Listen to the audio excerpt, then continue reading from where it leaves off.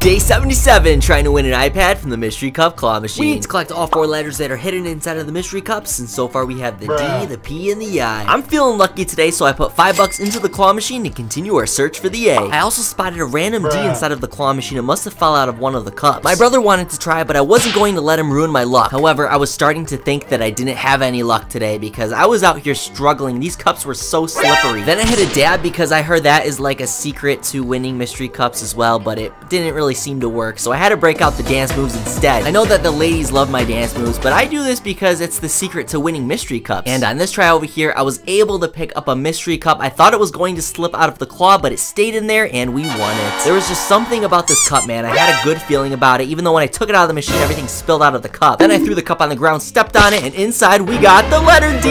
This is just crazy, bro. So I had to eat the D to hide the evidence, and then I put the free $1 into the machine and continued the challenge. Like and subscribe for day 78.